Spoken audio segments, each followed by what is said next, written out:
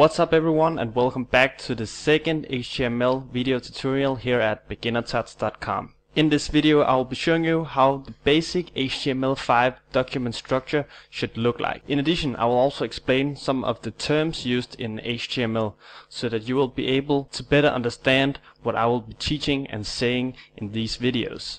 As you can see, I've already created this document structure, so I'll just be walking through the different elements of it.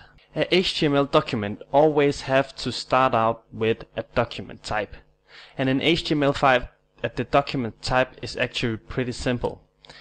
It is actually just this one up here. Compared to previous document types, this is very simple, and that is also the basic idea behind HTML5, and that is to make things a little bit more simple. Next up we have the HTML tag, and that is this one. Please notice that the HTML tag have a opening tag and a closing tag. Within the HTML tag I have specified what language this HTML page is going to be in, and I have specified it to be US English. So this HTML tag will tell the browser that now it has to read HTML, so it's quite important that you have this tag. Next up we have the head tag. Again, we have a opening tag and a closing tag. Within the head tag we have the title, and we have a couple of meta tags. The title should describe what is on your page. The title is actually quite important because the title will be used and shown in search engine results. In addition, it will also be the title that is displayed in the tab bars in the browser. So always remember to create a unique and possibly catchy title for all your different HTML pages. Next up we have the meta tags.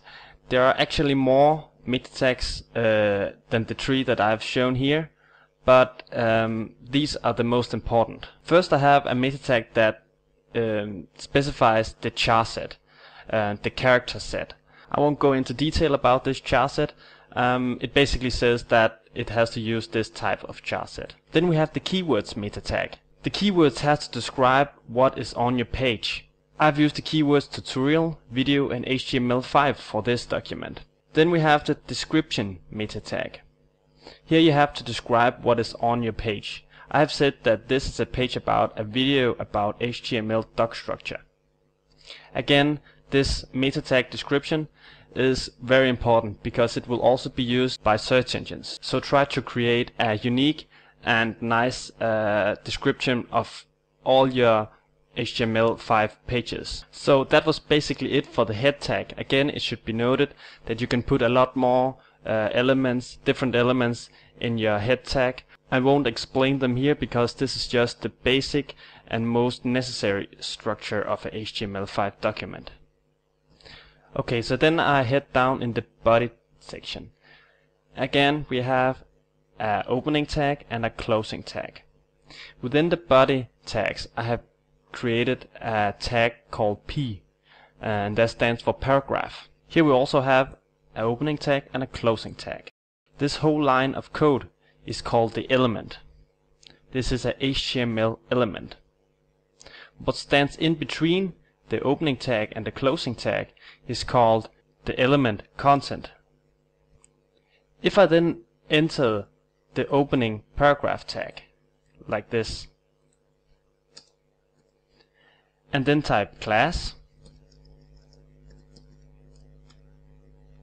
and just type blah blah, then this class would be called the attribute, an attribute to the paragraph element. And now you're probably wondering, what is a class? Don't worry about that right now. This is just an example. I will explain a lot more about attributes and classes in the videos to come. So this is what is in between our body tags, and this is also what will be shown in the browsers. Everything outside the body tag will not be shown in the browser. So let's try to view this in a browser. So I move up here and press view. And as you can see, it types out hello world, which was our element content. And again, this is the only thing that was in between our body tags. So this is the only thing that will be shown in the browser. Again, we also have my first HTML5 document, which was our title, and that is also what is shown in the browser tab. So this is pretty much what I wanted to show you today. Now you're ready to write some HTML documents. In the next video I'll be showing you some basic HTML tags, like how to insert a picture or make a link, headings and so on. If you have any questions about this video, please visit our website at beginnertuts.com, where you can join our forum or ask questions beneath this video. Thank you guys for watching. See you next time.